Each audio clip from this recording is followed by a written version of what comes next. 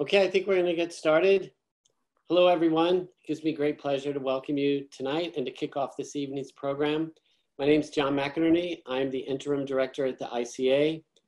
Tomorrow, we will reopen the ICA with Milford Graves, a mind-body deal. It's the first time we've been open since March 13th. I want to thank everyone on staff who has worked so hard to get us to this moment. Complete information on how to safely visit this exhibit is at icaphila.org. I hope you will join us and experience this incredible installation. I now have the honor of introducing you to our incoming director, Zoë Ryan. We're so excited to have Zoë at the helm of the ICA. On behalf of the entire community, I want to welcome Zoë to Penn and to Philadelphia. And without further ado, I will turn things over to Zoë. Hello, and thank you, John. As John said, my name is Zoë Ryan, and as of November the 5th, I will be the new Daniel W. Dietrich II Director of the ICA. Thank you so much for being with us here this evening. I am really excited to be joining the ICA, globally respected space, an incubator for artistic thought and ideas and practice at this transformative moment in time. It is such a pleasure to be here virtually to introduce our fall season and tonight's panel discussion around the exhibition Milford Graves, A Mind-Body Deal, which is presented at the ICA with Ars Nova Workshop. We are delighted to reopen the ICA tomorrow morning with this groundbreaking exhibition. We thought this conversation would be a great way to gather us all together and to kick off this important show. I will hand over shortly to Anthony Elms, the ICA's Daniel and Brett Sundheim Chief Curator, so he can introduce the discussion and tonight's panelists. Before that, I'd like to thank several incredibly generous supporters who have made this long overdue retrospective of Milford Graves possible. Major support for a mind-body deal was provided to Ars Nova Workshop by the Pew Center for Arts and Heritage, with additional grants from the Andy Warhol Foundation for Visual Arts and the Joseph Roberts Foundation. The exhibition at the ICA is also supported by Nancy Leonard Amoroso, Cecile and Christopher D'Amelio, Carol and John Finley, Amanda and Andrew Megibow, Norma and Larry Reichlin, and Caroline and Daniel Werther. Our sincere thanks to you all. Thanks also to ICA's members and our donors who support our operations and other programming, and especially to our dedicated board of overseers who provide cornerstone support for the ICA. Thanks again to you all for being here. I very much look forward to further opportunities for us to get to know one another and for us to share ideas. Now, over to you, Anthony. Good evening. Welcome, everybody. I have to admit, I'm a little off kilter because it's the first time I've actually opened something that's closed right now, and that we're not all together. So a big virtual greetings and hug to everyone, and thank you for joining us. So just to let everyone know some facts, you can always text questions for the panelists to Natalie or to the chat, and those will be collated and sort of forwarded to us to answer. And also there is a screen of closed captioning, so if you need text to move along and follow us, feel free to sort of pin on the closed caption text. I'll also note that there is a highlight reel of sort of welcoming you into sights and sort of glimpses of the exhibition. And if you would like to see that larger, if you just double click on the image, you can sort of expand it. Now with that, I will also welcome the other two people who are joining me tonight. One is the co-conspirator, Mark Christman, who's the artistic director and founder of Ars Nova Workshop, a fantastic presenter of experimental music and jazz here in Philadelphia for 20 years.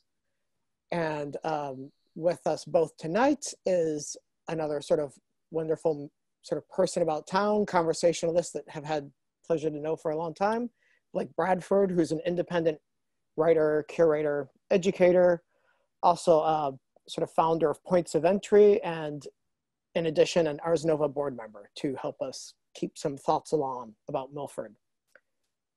And I guess without further ado, I'll maybe just dive right in and sort of think through, here we are, like we've been thinking through health almost daily since March around the country. And we've been thinking about, what justice and what, self-reliance and what organization can mean. And so as frustrating as things have been and as sort of complicated and sometimes dour as things can seem, I have to admit, if I need to have a place to look, I can't think of a better place to look than Milford Graves to think through some of the issues of how it is one can live a life both for themselves and for their community. And so it's been a pleasure to work on the project.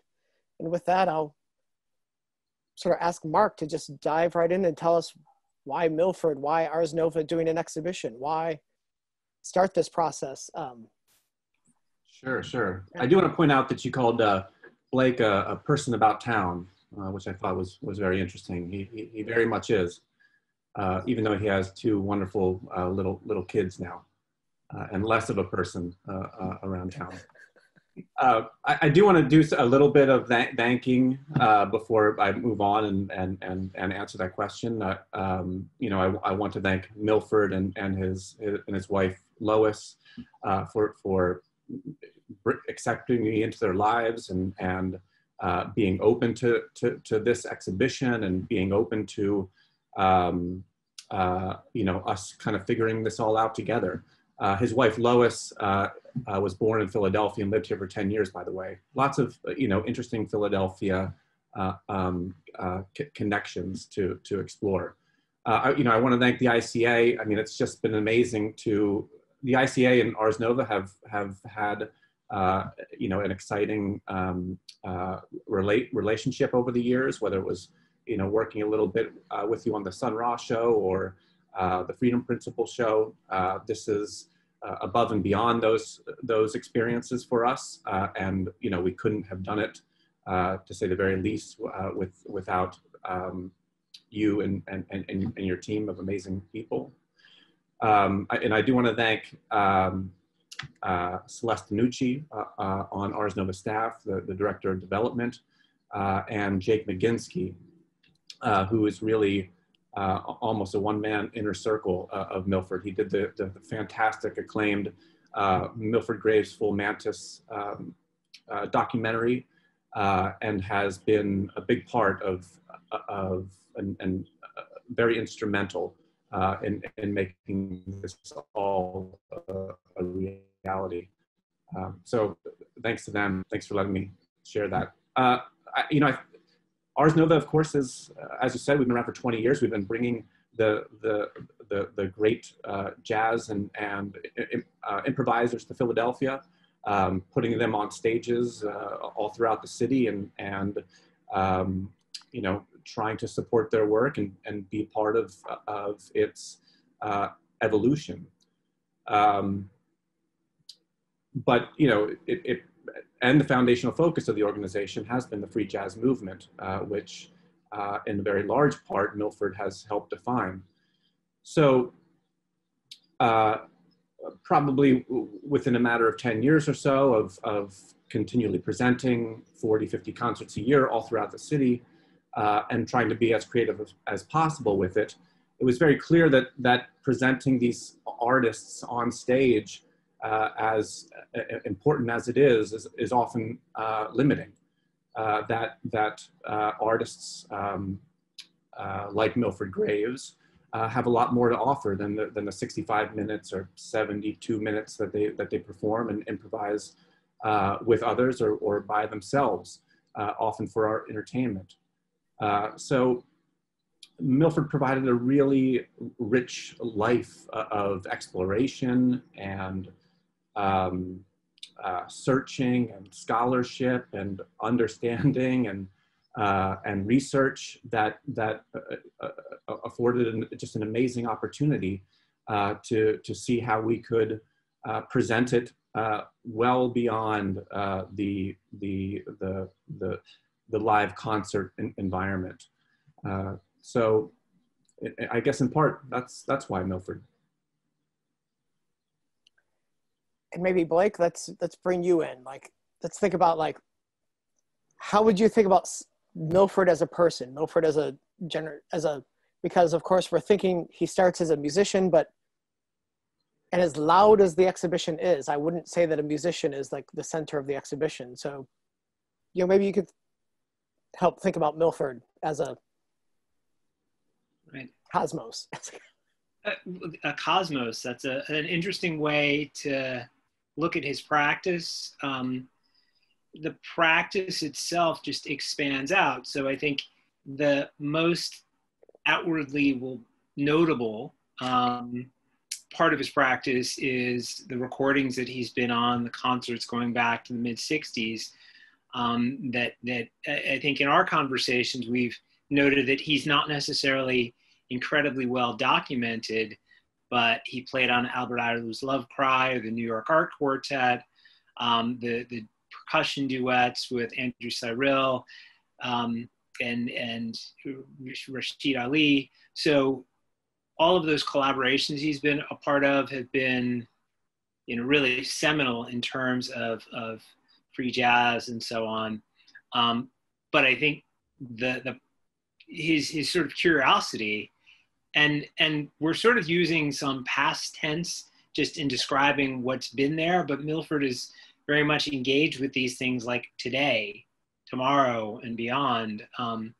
So I think where he starts with explorations in music, leads him as a cultural producer to try and find new ways to be autonomous. And so, starting his own record label and starting his own institutes. Mark, we were joking about it this afternoon, but I wonder, how many like institutes of his own has he founded? And so I think it's like, in the music, he's a virtuoso musician, but just as somebody whose creative practice overspills these kinds of boundaries, there's not institutions that necessarily can fully capture, he's a musician, he's a martial artist.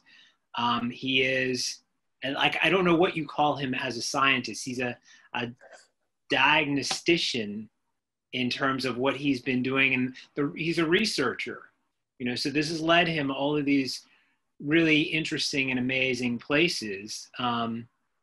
So, for me, and then certainly the visceral aspect of, like, having seen him. The first time I saw him in concert was maybe 1998, and that idea of sort of this curiosity taking him over the boundaries that we normally see. Well, it was like a jazz performance and a Yara performance, and they spilled off the stage at Irving Plaza, and it was like, this sort of amazing encounter that feels like is so much a characteristic of this larger body of practice. Okay, so now that we've dived in, maybe let's try to footnote what Milford is for those who maybe are less familiar. So Milford Graves is one of the most important drummers in free jazz. So he begins in the early 60s, and he's unabashedly one of the five most influential drummers in jazz from 1960 forwards. But aside from that, and the reason why he's maybe at the ICA, maybe at the core of one of Ars Nova's first, real full-fledged exhibitions, is that's not the end of it. Like, as much as he's a full-fledged and respected drummer in the 60s, he then studies and becomes like a lab technician for a vet, and then sort of uses his own studies to develop research into heart rhythms, biology, thinking through vibrations, thinking through like what it is to heal us with heart, not just like through studying of the heart, but through herbs, through acupuncture. And then simultaneously in the early 70s, it's not just that he's a martial arts enthusiast, but he invents his own form of martial arts and then welcomes people in as a teacher and as a sort of constant person bringing people into his home, into his dojo, into a private space, and sort of offering them classes, sometimes for free, sometimes for a fee, but like always with the idea that the community is important. At the same time, he's starting community gardening, training people of any age around him into like how to grow, what to eat, what you cannot eat, and then tending his own garden, which sort of expands on. So like this is someone who, and a lot of the objects that have been panned and scanned through the sort of reels of the exhibition that have been going forward have been scenes of his home, and scenes that sadly we couldn't bring out from Jamaica, Queens, but that we could actually sort of document somehow, because like he's literally been constructing his own space by his own methods, by his own focus, by his own studies for decades. And as someone who's had a several-year relationship with Milford now, Mark, I mean, I wonder if you could sort of talk about like that sphere, like what it is to try to bring these things together and what happens there. Yeah, well, I think you're really nailing it there. I think a lot of people are going to come into this exhibition understanding his work as a so-called jazz musician, and his accomplishments and collaborations from the New York Art Quartet to John Zorn and Jason Moran. I mean, he's even been in Nike commercials and Matthew Barney films. There's a number of different doorways into his world, and that world goes well beyond, and this is what folks are going to experience when they come and see the show in person. Auditory pleasure and entertainment. Although I find him to be one of the most, Milford tunes himself to the audience before performing. So it's hard not to be amazed and transformed by a Milford Graves experience and performance. But he's engaged in concerns of, as we've talked about, cosmology and physics and chemistry and biology and medicine. It's his whole life is this kind of multidisciplinary project that straddles arts and sciences. Anyway, you asked me a question, and it was about the experience of being around him and his in his presence, in his house, and participating in his creative life. It's quite amazing. I was given a real opportunity to spend a lot of time around him this summer, and of course before that.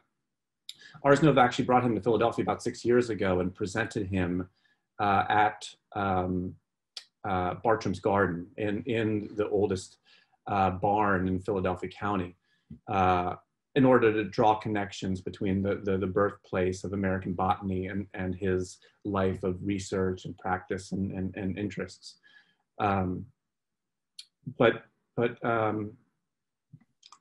Yeah, I mean, I know I'm not really answering the question, but a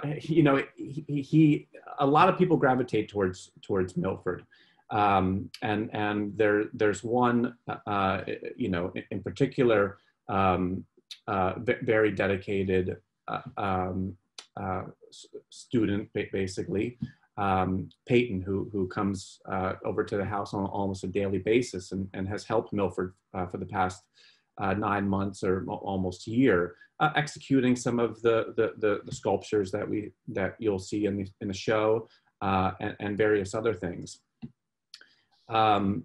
Peyton and another young man, both very recent graduates, saw the documentary in New York and befriended Milford, and after that struck up a much deeper relationship with Milford, and continue to be really productive, amazing contributors to his life and his artistic output.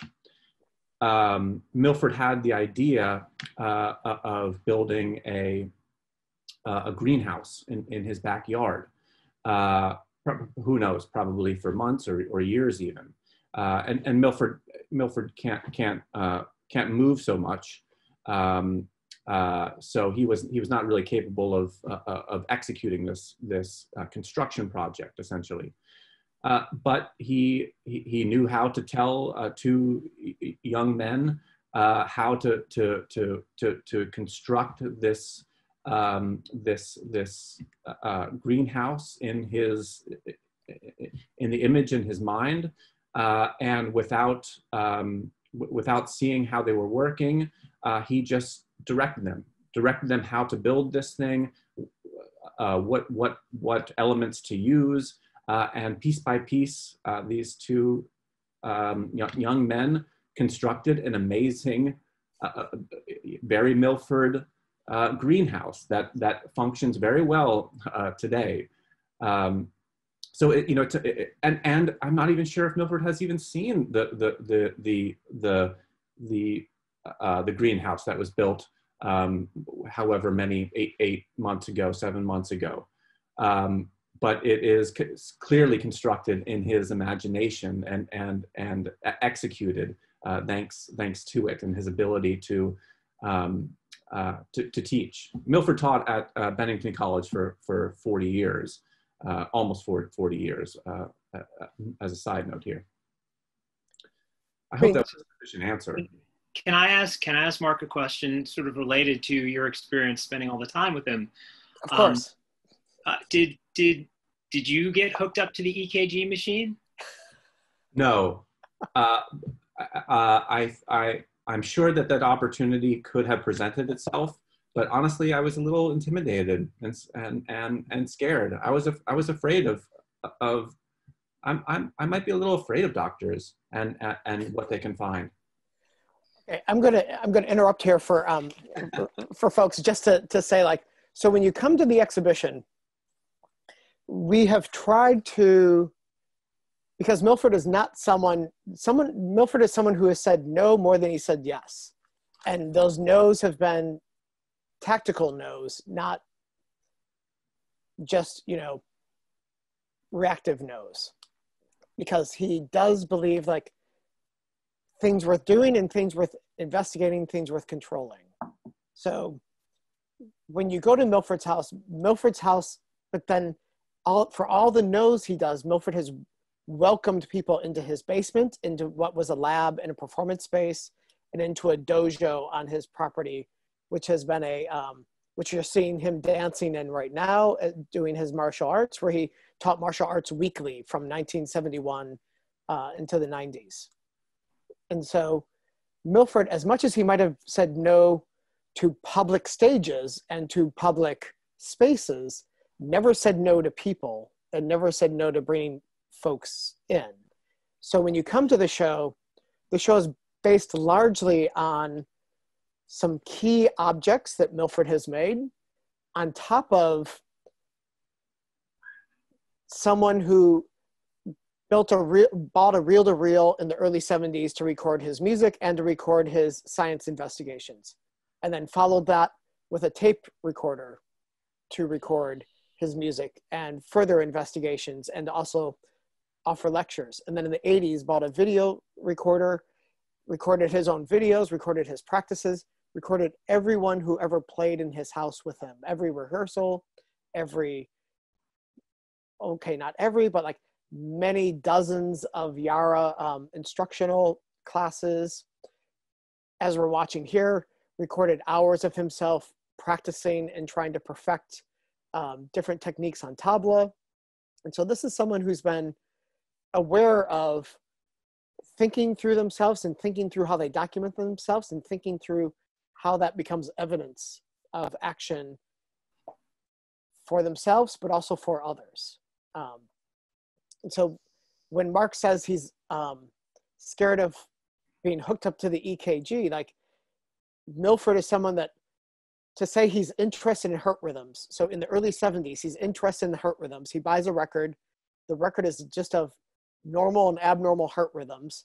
And based on listening to that, he thinks, this probably tells me, A, something about rhythms as a drummer, but also something as rhythms and health as an individual. So he buys stethoscopes. He buys an electric stethoscope. Then he follows that with EKG machines. Then he follows that with computers and buying scientific equipment, particularly this thing, LabVIEW. And he continues to try to cure himself and cure others of his friends, and like record them and offer them recordings that he does. I wouldn't say experiments, but I would say like generous attempts to sort of place himself and those around him in a sort of further sense of knowledge. Is that accurate? Yeah, that's very accurate. I think that it is, to get more specific, Milford embraces LabVIEW, a scientific software, a program, after he gets to Guggenheim in the late 90s, and begins to use it for his own research that contributes to co-authorship of a journal article, to being understood as, securing some patents, and even being understood as the discoverer of the microrhythms of the heart.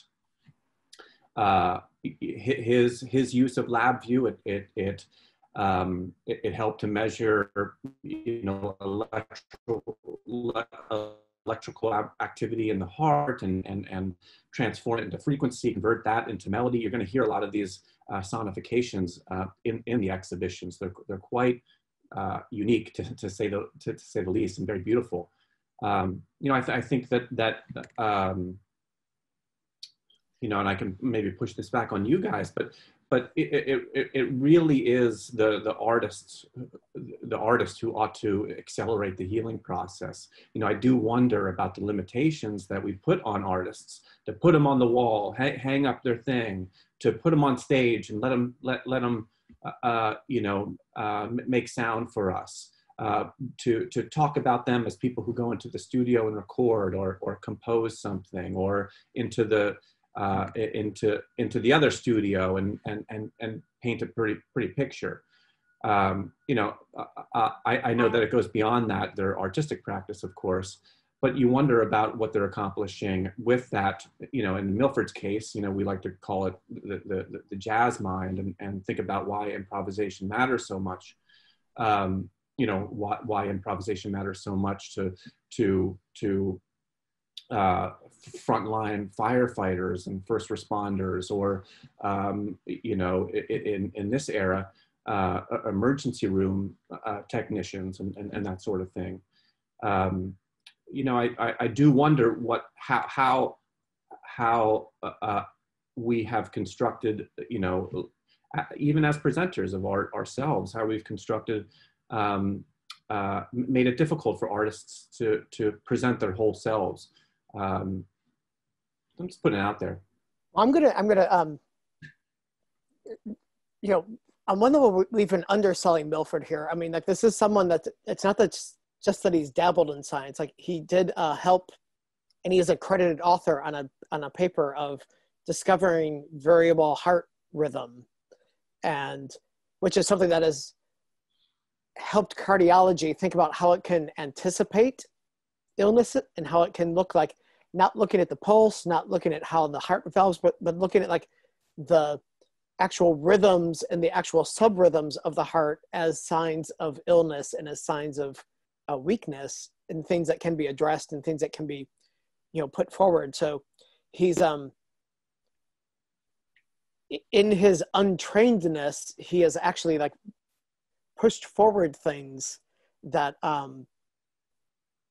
in association with like a group of scientists that like have actually changed how people are looking at the heart.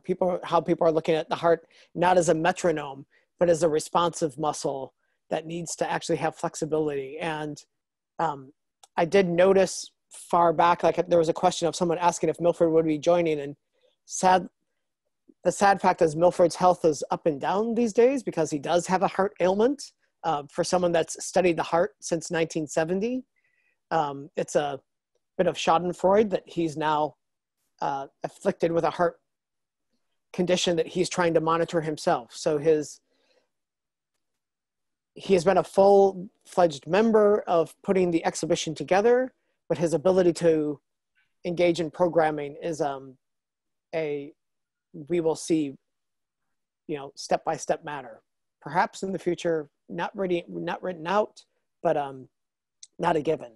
But because we have Blake here, and Blake had several years at the Barnes, and if I think about Philadelphia, I think you've got an eclectic mind that is ordering their house to their own mind and to their own sense of education and own sense of perpetuating education. And you worked in a museum which is dedicated to perpetuating one man's mind and one man's idea of perpetuating education through his objects. If you can think of links here, or if you can think of like interesting nodes of how to think through. Milford's house is not Barnes's house. It's not objects, paintings, sculptures, pottery, but it is like self-made constructions, self-made murals, science lab, acupuncture lab. If you can think through like this, what it is to be what it is to be a conglomeration as opposed to a single focus. Well, I think I hadn't thought about that until now, but it's an absolutely resonant kind of connection. So, Albert Barnes was someone who had really had this career as a successful businessman and then went wholesale into becoming an expert in this other field, but his expertise wasn't necessarily bound by tradition. And I see some real parallels there with Milford, and also something connecting to what Mark was saying, where, Milford is, he was a college teacher who had a high school degree, and Milford has this knowledge and incredible ability to contribute. He was a Guggenheim Fellow winner, not for his drumming, but for his scientific research. And it sort of implicates the way we think about a credential versus a kind of expertise. Like we don't have a great, even the artworks he makes as such, the idea of him as a self-taught artist, we don't have a great vocabulary to think through those things, and then similar to Barnes, he's kind of created this universe, and he's the expertise that he's generated in this seemingly disparate field with Barnes thinking about art in an unconventional way, which isn't like we frame unconventional as like a weirdness, but it's really a kind of, we are stuck in convention. So Milford, what he did with the jazz pulse in drumming, and then Milford as this person who really delved deep and went where his curiosity took him, not necessarily where his credential took him. So there's definitely something there around a similar kind of spirit between him and Barnes, and that a courage around creating their own universes where there's a sort of like resistance because they are unconventional in that way. It's definitely an interesting kind of affinity in that. And, I think Milford would also just see, really see the boundaries or the sort of categories we use to create those boundaries in a similarly permeable way, So I don't think just in the reading that I've done with Milford, where he's just got a counterintuitive way of thinking about what things go together. Even going back to just his martial arts, where he could learn, they wouldn't teach, because he wasn't Chinese, they wouldn't teach him the mantis style. And he said, well, I'm going to cut out the middleman and I'm going to learn from the mantis, the insect, and develop my own style based on this sort of intuitive response to that he doesn't feel the need to stay in his lane in terms of credential on a conventional mode of learning his practice and developing his expertise. You know, I think there is definitely a resonance there with those kinds of figures. Yeah, so trying to think where to go next. I mean, it's funny. It's like I'm trying to think. We've barely touched on the show. We've barely touched on what's going to be in the show. I mean, we've barely touched on the fact that this is someone who's been making and building their own history, and then based on like a single question in 2017 starts suddenly an entire career of building sculptures that are meant to be instructional, that does, you know, visual works, including drawings that are made on Monday that are on view in the show, which I'm used to working last minute. And this is a whole nother cosmology of working last minute. This is a whole nother world of, oh, I'm going to make something on Monday. It's just going to set things right. That's going to, you know, set things in motion. And so let's think about like, what is it to be a student of Milford? What is it to listen to him? What is it to like think with him? And Mark, you've spent the most time, you've spent the most intimate time with him of the three of us. So like, what is it to listen to Milford? Well, it's a life affirming moment. You know, your relationship to time just kind of washes away. You're in the presence of this mind who is still, you know, that's firing on all cylinders and compressing so much information simultaneously, and presenting it to you and as a professor, as the professor would, but also in creating. I'm going to interject just enough to say that people close to Milford Graves do call him the professor. That's his colloquial name. Yeah. Okay. Continue. That's true. You know, but you know, it's not just experiencing Milford. It's experiencing the vibrations, this life world, this environment that reflects an entire life of study and curiosity. You know, you enter this amazing property, and he lives in the house that his grandmother passed down to him, and he's transformed it into this beautiful environment. His global garden, his dojo. There's just an extraordinary history there that you feel, you know, you have amazing access to, like something out of Harry Potter or something. I mean, I only just watched Harry Potter last winter, so I know all this.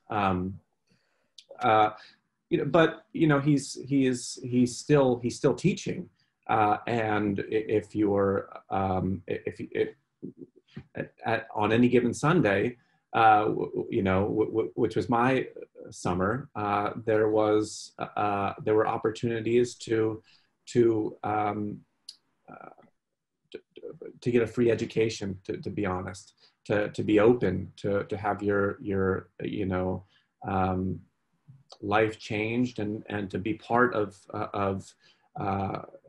his ideas, and to I mean, for me, it was about supporting them, and figuring out ways to you know, bring them to Philadelphia and present them. You know, he was an active. This exhibition is the result of many conversations, and many activities, and many visits, and a process so that people would consider, you know, slow, I suppose. But it was, you know, it was the only way to go about it. Well, if I might be allowed a tangent, and I guess I'm in charge right now, so I can be allowed a tangent. So for me, it's been interesting that, you know, Milford is a percussionist. He comes from his early time from teenage years is coming up through Latin jazz bands, and not through Latin jazz bands like big bands, but Latin dance bands. Like he's playing timbales in Latin dance bands. And if you think about a musician, if you think about music, you know, the drummer in, I guess, you know, bebop, swing, all these other things is a supporter for the melody, and the melody is everything. But in, you know, Latin music, the melody isn't everything. Movement is everything. You know, like there's samba, there's rumba, there's dance rhythms, and you learn the dance steps and you go to the dance steps, and that's where he comes up through. And so he's thinking through rhythm, not as a supportive melody, but he's thinking through melody as like, and rhythm is like, does it connect to people or does it not connect to people? And Milford is someone who loves to explain himself. And if anybody is on this Zoom that has been to a Milford concert, that means you've also probably been to a Milford lecture, because they are one and the same. The encore would often be a lecture, maybe a third or the same length as the concert. Or maybe it would start with the lecture before you got the music. You never really quite knew. And I want to read one of his transcripts, because I think one of his transcripts is worth noting. We've been transcribing a lot of his personal tapes through this exhibition, to think through a publication of a catalog, but to also think like, you know, Milford is someone who's been, it's not just that he's been a teacher. It's not just that he's led things in science and in, you know, herbology and in music and in martial arts. It's that sometimes when you see him play, he'll be counting the beats that he's playing, which is really rare for a drummer. Like you'll see him playing, he'll be 1, 2, 3, 1, 2, 1, 2, 1, 2, 4, 5, 6, 1, 2, 5, and he's going through like the, you know, like the rhythmic changes of what these polyrhythms are that he's playing. Like he's a consummate thinker of what these things do. And so there's a quote that keeps sticking with me a lot. And I think it's worth thinking before maybe we get to questions. And this is from an undated concert tape that's probably from mid-70s, given, you know, where he was playing and what he was playing. And he said at the end of this concert, anyway, something happened to jazz. It's not even a thing about whether it was good or bad. I don't want to get into that. Jazz isolated itself from the tradition of music insofar as what this is about. I still can't agree with so-called abstract or avant-garde concepts, that you get so abstract that you're out of it. You don't relate to nothing. And when you're coming out to deal with people, I mean the people. Well, we have sessions. There are sessions that are for musicians, and that's some heavy stuff. And if you're not initiated, forget it. Maybe some of the stuff is for initiates, you know, and I always try to drop into that every once in a while. But I'm from one of those schools that believes if you come out and you have an audience of people coming to check you out, they want something. You should know how to deal with that. You know there's such a thing as the people's music. There's musicians' music, and there's music where you lock yourself in the closet and say, I'm playing for me, and you get in a mirror, and you put in a big mirror, and you look at yourself and say, yeah, I'm it. We all do that. You comb your hair, right? You look at your face and you say, I'm that. See? But then you're talking to myself. And I talk to myself a whole lot, but when you get with musicians, and that's another thing, and when you come out for the people, you've got to understand that some of the people don't understand that, and you've got to be with the people. I'm not into dig me, suffer if you don't understand, because everyone has a part to play, and you've got to make sure that you're giving everyone their part to play. So before I open it up, sorry to drop that on you, but either two of you got anything to say before I then open this up to questions? I think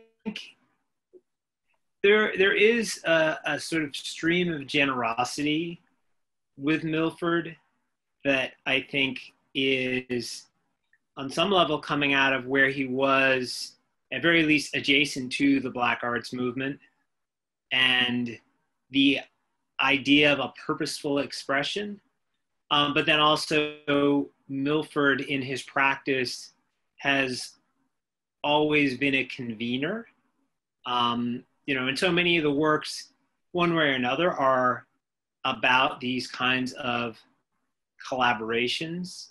And I think, to your point about the Milford concert experience, some part of that is about, maybe he sees himself as a collaborator with the audience.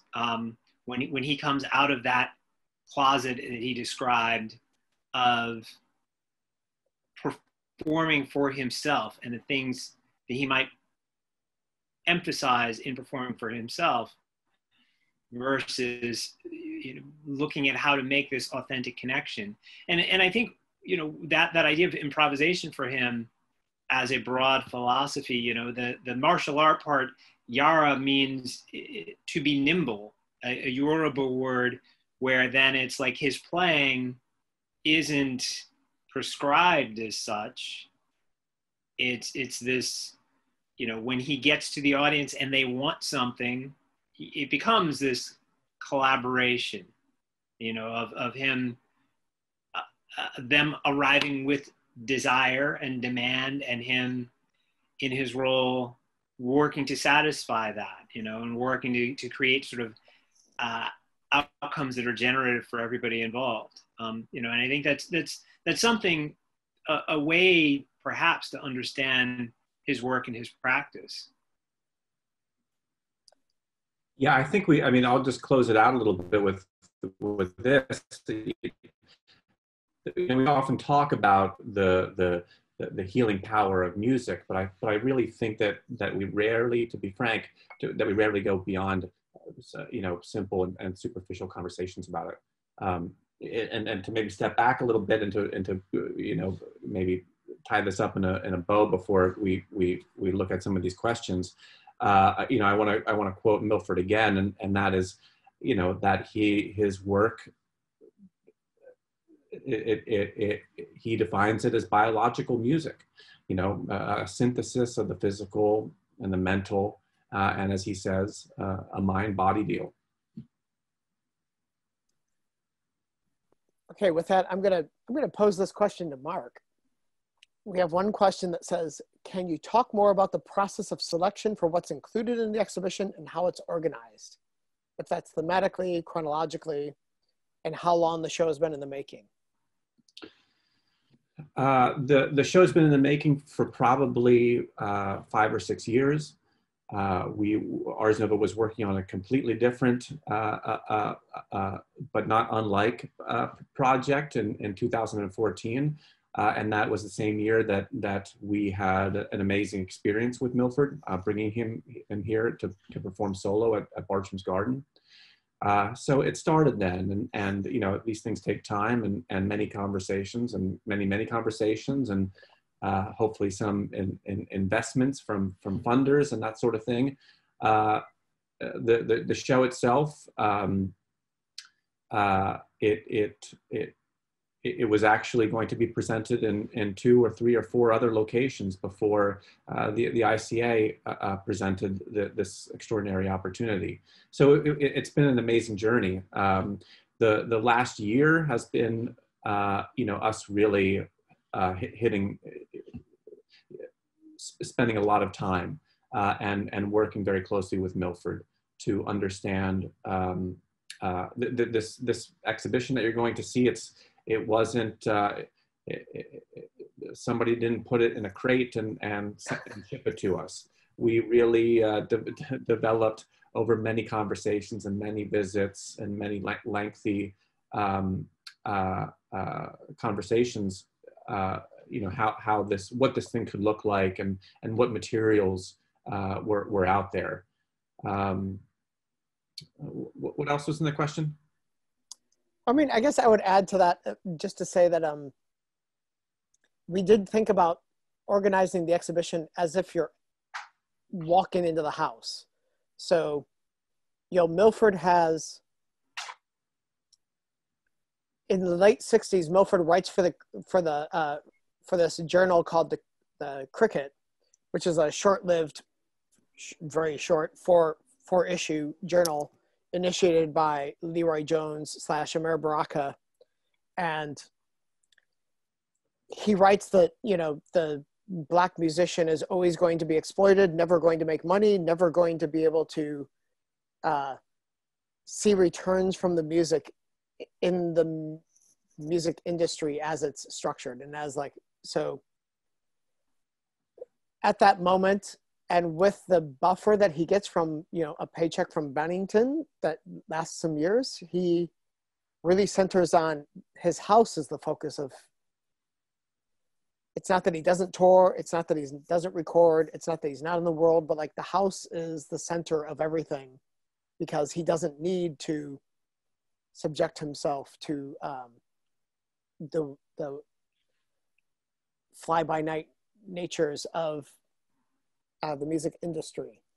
So the show is structured around the spaces of the house. It's spaced around the lab, the dojo, him as a performer, in his garden, and then his travels to Japan. That's the second part of the question. So I will go to second question. Does Milford talk about the meaning of teaching and mentoring in his process? And if so, what does he say? Do either of you want to take that? Oh, sort of address it. Yeah. I mean, he's not a like, I don't know that he talks in that way about his pedagogy, but he does talk more anecdotally about his experiences and a way that, you know, for him going from South Jamaica, Queens to his students in Middlebury and having to formulate a connection. If people, or excuse me, the students at Bennington, if people aren't familiar, Bennington is in southern Vermont. It is, you know, a more than predominantly white school. And Milford went to Bennington as Bill Dixon, the trumpeter, started the Black Arts Department there in the early 70s.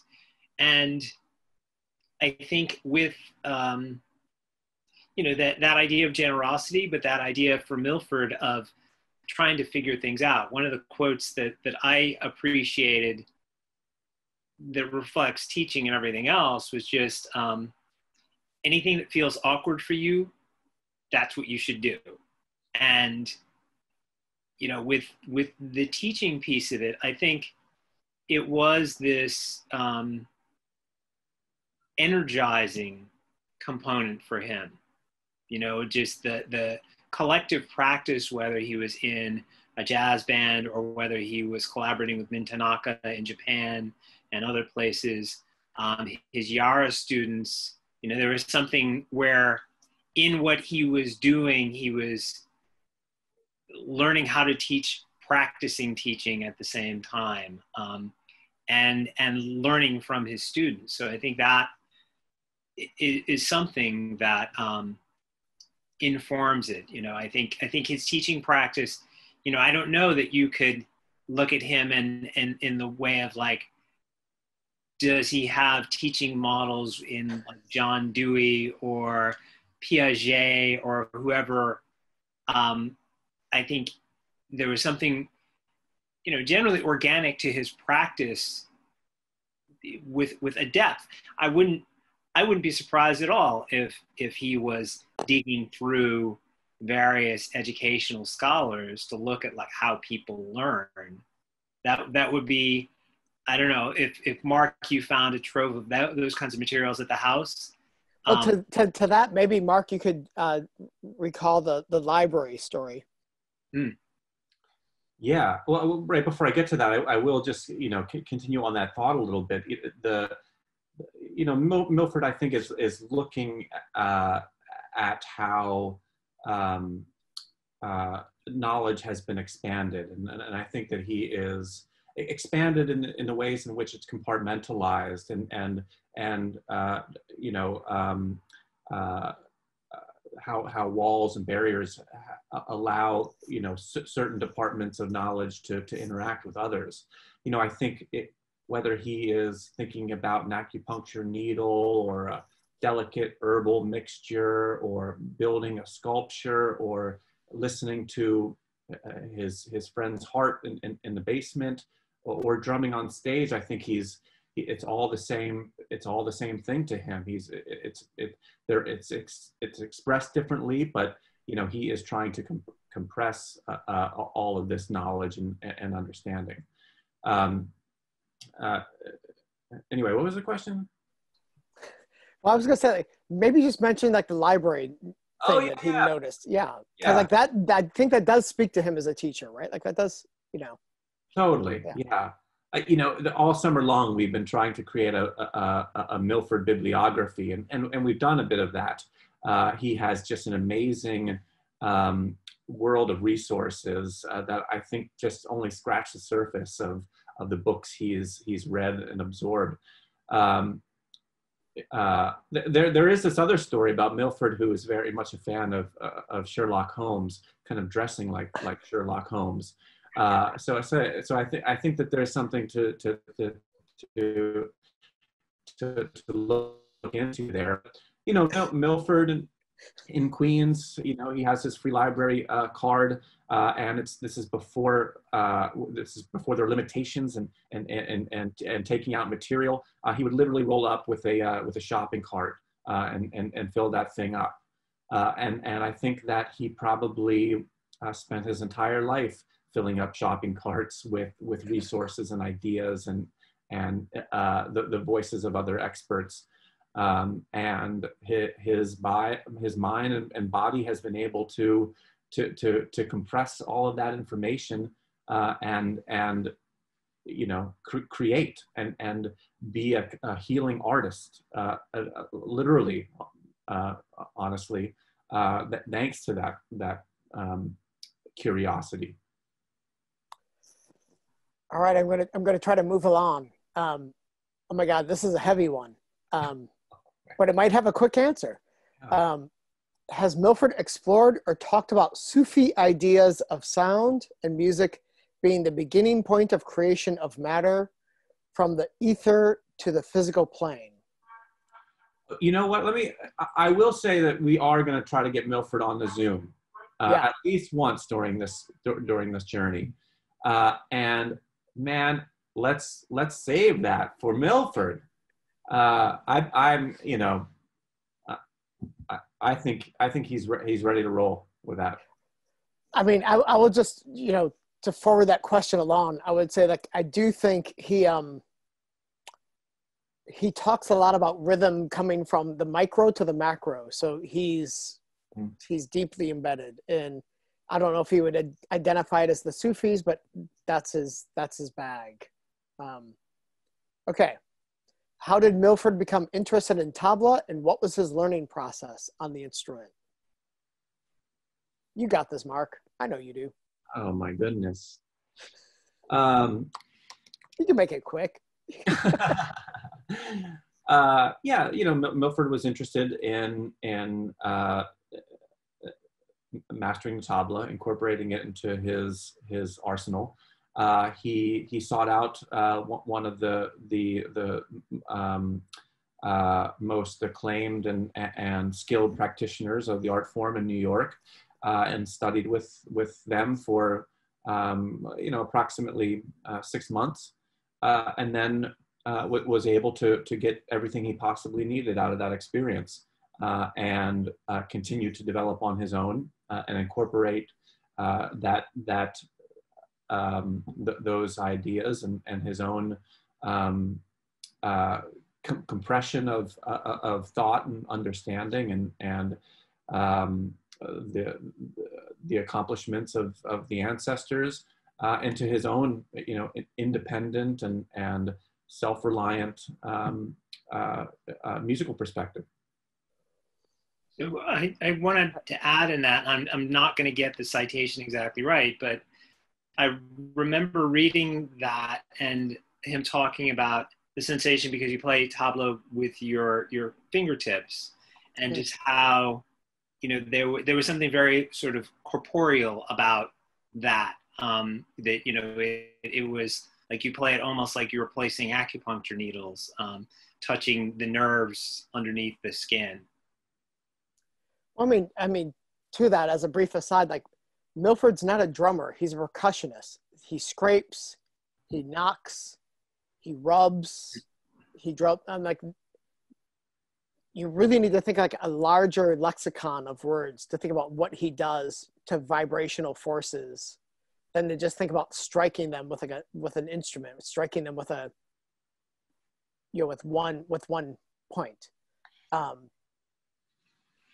Anyway, we've got a question that says, can we talk more about the process of the creation of the sculptures in the show?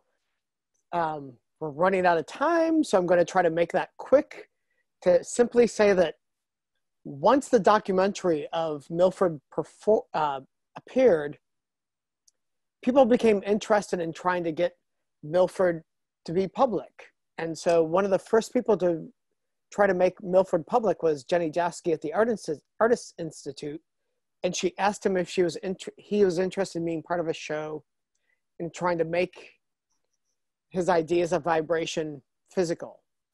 And so he made he made his first, I wouldn't say he made his first item. I wouldn't say he made his first visual item. I would not say he made his first instructional item, but he made his first item that was meant to leave the house and speak without him for this exhibition. And it's an object that is in the show that has also been transformed 3 times since its first showing at the Artists Institute. And that once that first initial ask happened, he started thinking more about how to make large, kinetic, physical, for lack of a better term, like representations of different elements of his thought or of his curiosity. And so the sculptures are a natural extension of what was happening mentally and internally at the space anyways. And beginning 2017 is when he thinks about them being public without him, and thinking of objects that extend beyond him standing next to them, talking to us. Yeah, the sculptures are very recent endeavors, and they are, as most of his creative output, teaching tools. I will say that there is an amazing and captured on 16 millimeter video in the exhibition that shows Milford making some of this work from just a few years ago and talking about it. So you can actually see him in this, and this is thanks to Jake McGinsky. This is a new piece from him. But you can see Milford in action, you know, working through these sculptures and talking about them. It's, yeah, pretty cool stuff. All right, we got a question. Are there any existing recordings of the percussion Milford provided to the Black arts movement plays like Amara Bracca's Experimental Death Unit #1? And I'm going to start that answer to say, like, we would. I mean, maybe, but like, oh my God, like, who the hell? We maybe should say that Milford is very protective of his archive, and like, when I say like there's no recordings anybody knows of, like maybe they're there, but not that anybody knows of. Not, yeah. And I think that's pretty definitive.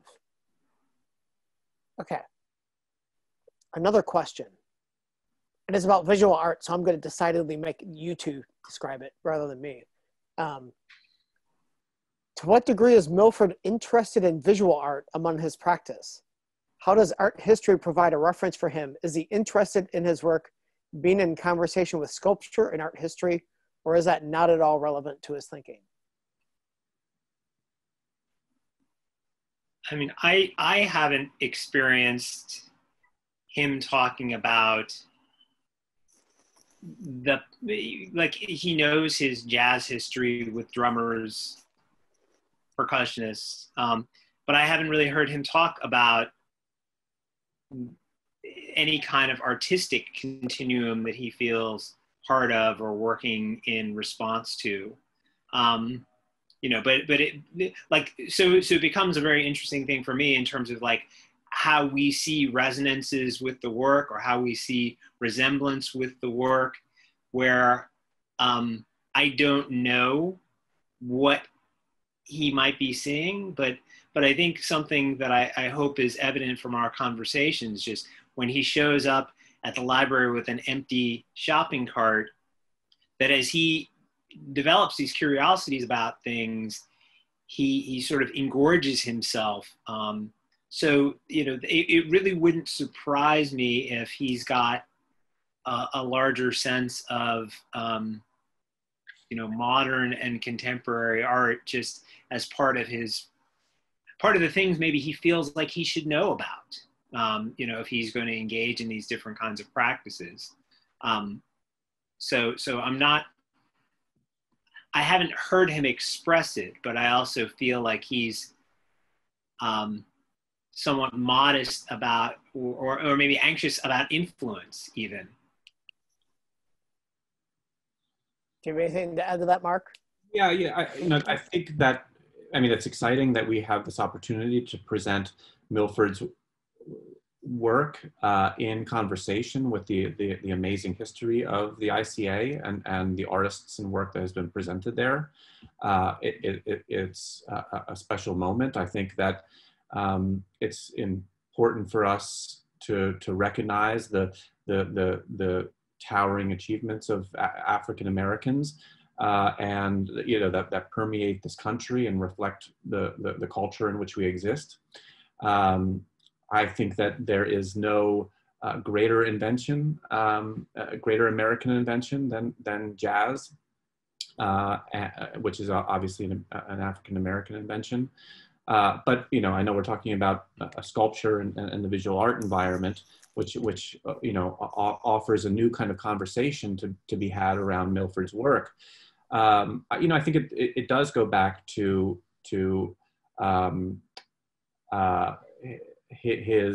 the way in which he channels information and his own life of research and study into his creative output. So I think when, you know, he's talked about sculpture as frozen music, but I think that there's also a lot of the sculptural work and this visual arts environment and embrace that he's a part of, that that is, I think the creating there is, it's informed even by years of martial arts. It's informed by acupuncture. It's informed by you know, a life on stage and in the classroom. So, you know, I don't think he's not thinking about the you know, the so-called visual art world. But I think that he is not motivated and has never been motivated by commercial opportunities. And so he's going to create in the ways that make most sense to him, not that would be informed or pressure him because of some weird demand of the market. That's accurate. And I would also say, like, when you also talk to Milford, you don't hear a lot of him talking about any particular discipline. He talks about energies, he talks about forms, he talks about combinations. So, like, I could flip that question around and, like, I haven't heard him talk a lot about jazz, despite the fact that he's connected to that. Like, the whatever that definition is, like, he's always looking to combine. He's always looking to make conduits and constellations that bring it all together. And he's not really looking to he's looking to the and. He's not looking to any particular discipline or any particular form. We're getting close to, like, when our cutoff here. So before I get to, like, one of the last questions, I'm going to say, like, there will be a poll that pops up for people. So if you feel like answering it, please answer it. I also want to put in a plug that Milford's given us very generous access to a lot of his personal videotapes. And so if you go to the ICA's website, there will be a rotation every 2 weeks of different, either one video, from 1 to 10 videos every 2 weeks that will bring you into different aspects of research, him as a performer, him as in context with his peers, him as a botanist, him as a lecturer, him as a martial arts teacher. So like, we will be announcing like how many and what tapes will be announced as we go. And there will be some amazing guest lecturers to introduce some of these elements and ideas to be announced.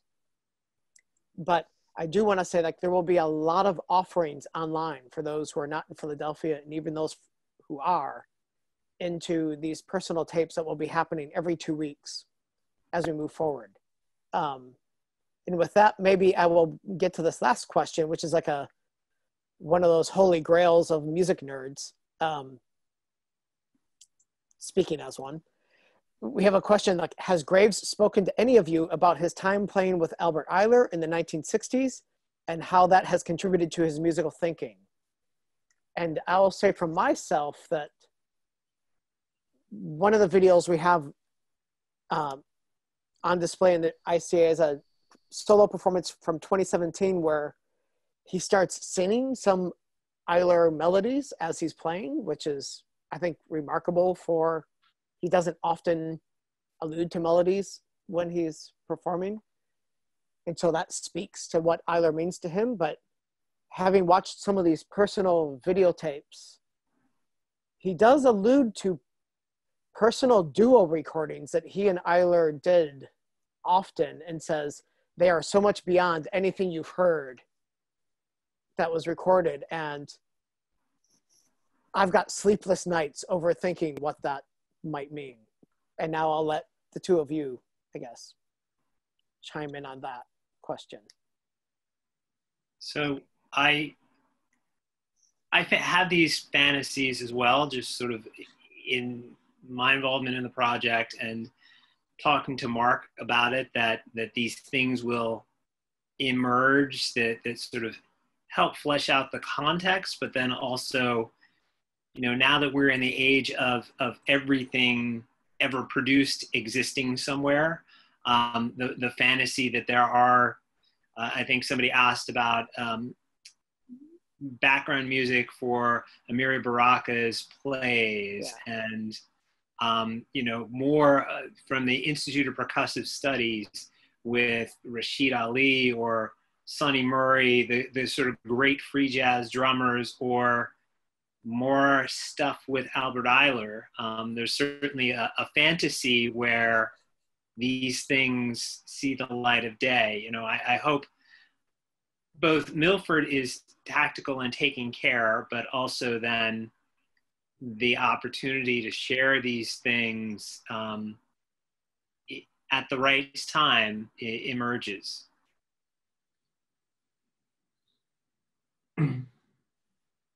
Yeah, I really don't want to add to that. I you know, when I visit Milford, I don't talk much about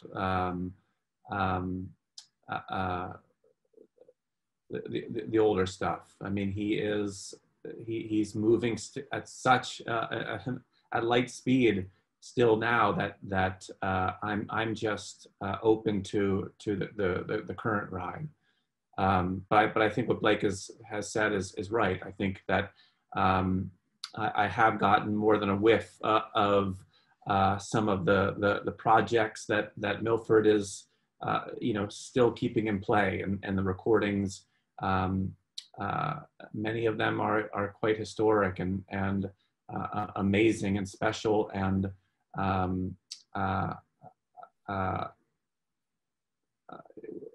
very much part of history. It's very likely that some of these things will see the light of day. That seems a good ending as any. So thank everyone for being here. Please, I hope you can see the exhibition. Please, I mean, thank you for being so far away and yet so close with us tonight. And let's all just be appreciative that we're in a world where Milford is teaching people and Milford is still with us, still concerned and still together. So, yeah. Yeah. Coming to the show.